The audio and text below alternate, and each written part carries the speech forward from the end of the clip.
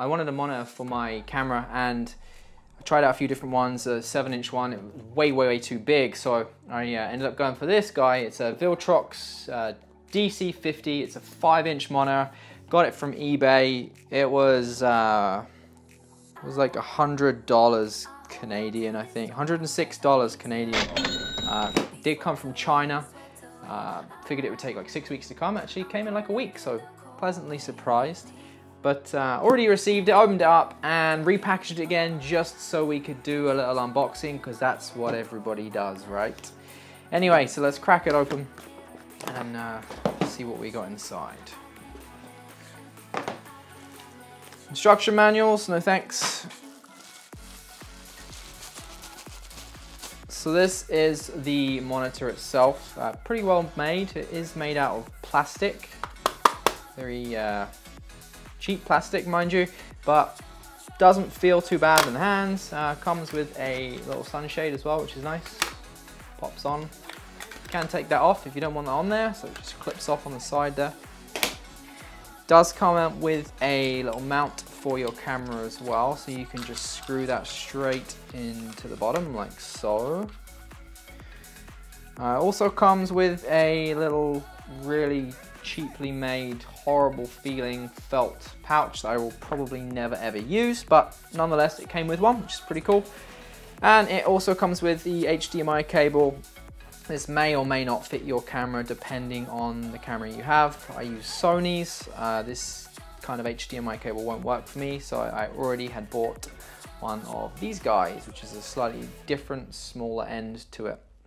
I don't know what they are called, but it's smaller. You also need a battery. It does not come with one. So the batteries I have bought already from Amazon are the NP-FM500H. So you get two for about $30 with a charger, and they just clip into the back. Put this to the side, and if I wanted to mount it to my A6000, I'm filming on the A6300. Just slides on the top there. You could use a different mount if you want to. I'm just using the one that it came with. Seems pretty good. You can adjust the angles, that kind of thing. Doesn't feel like it would fall off, to be honest. Go ahead and turn it on.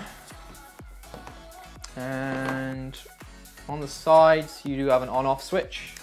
You have a DC in. It's a pretty standard 5 watt, 7.2 volt plug-in, if you can just find one that fits. It didn't come with one in the box, that being said. No, you can just pick one up, I guess, as long as it fits. On the side here, you have some ports. You have the HDMI in, HDMI out, a yellow AV port, and an SR port, which I have no idea what does. Maybe headphones? Who knows?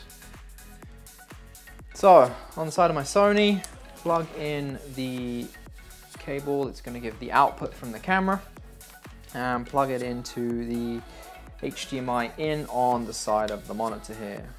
Let's see what happens. So right now we are on. No memory card, cannot play. Good. It outputs everything to the screen that you see. There's next to no lag either. That's pretty good. You do lose the ability to have the screen on the back. You can't have both. It's one or the other.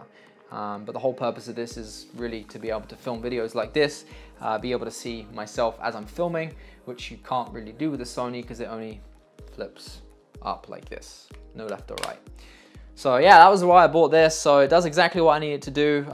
There's a whole bunch of menus you can go on and play with.